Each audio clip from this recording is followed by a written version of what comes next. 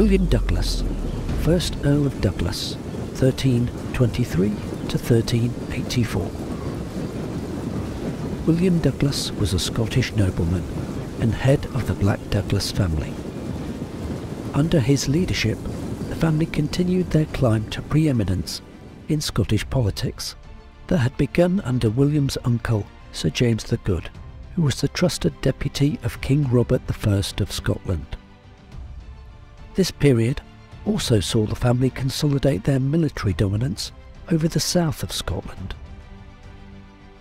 William Douglas was the son of Sir Archibald Douglas and Beatrice de Lindsay.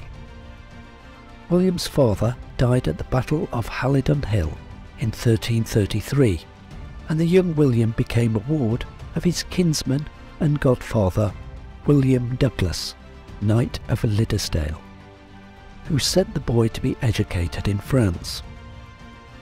In 1332, following the Battle of Dublin Moor, Edward Balliol claimed the Scottish throne. He was part of a group known as the Disinherited. These were men whose Scottish lands and titles had been confiscated by Robert I following the Battle of Bannockburn. Despite support from England, Balliol's position was contested, and by 1338 the Scots had regained control over virtually all of Scotland, and the tide had turned against the usurper. Edward Balliol returned to Scotland after the defeat of King David II at the Battle of Neville's Cross in 1346, and raised an insurrection in a final attempt to gain the crown of Scotland. William Douglas returned to Scotland in 1348 and began waging a guerrilla war to drive the English out from his ancestral lands. In 1353, after leading a raid against Balliol, Douglas encountered the Knight of Liddesdale, hunting in what Douglas views as his domain, and promptly killed him. A more likely explanation for the killing was Liddesdale's treasonous agreement with the English to gain his own freedom from captivity. The next year, William of Douglas received a new charter from King David, bestowing him all the lands held by his uncle Sir James, his father Sir Archibald, and Liddesdale itself. Tensions on the Anglo-Scottish border led to a military build-up by both sides, until a truce was agreed in 1355. Most of the English forces left for northern France to take part in the ongoing 100 Years' War. A few days after agreeing the truce, the Scots, encouraged by the French, broke it. They invaded Northumberland and captured the important English-held border town of Berwick-on-Tweed. The English were forced to redeploy their forces, and in early 1356 an English army, commanded by King Edward III, began what was to become the last campaign in the Second War of Scottish Independence. The English reached Edinburgh, and Edward intended to march on Perth, but a winter storm drove the English fleet away, and the English were forced to withdraw.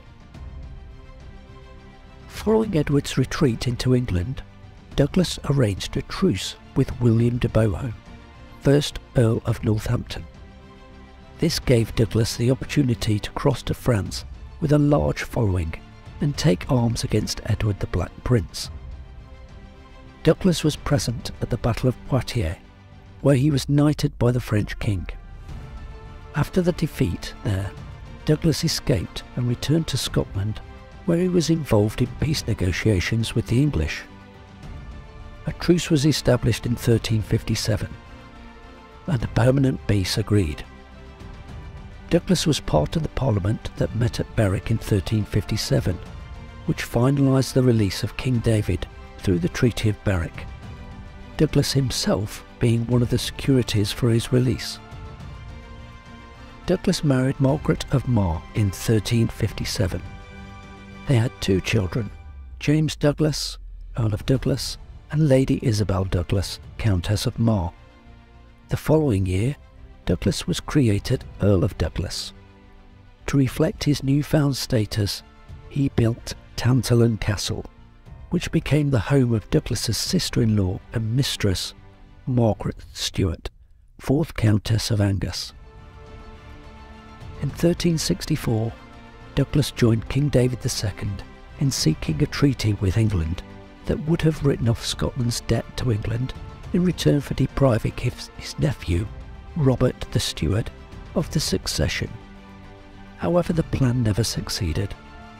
The last years of Douglas's life were spent making and repelling border raids. He died at Douglas, South Lanarkshire, in 1384.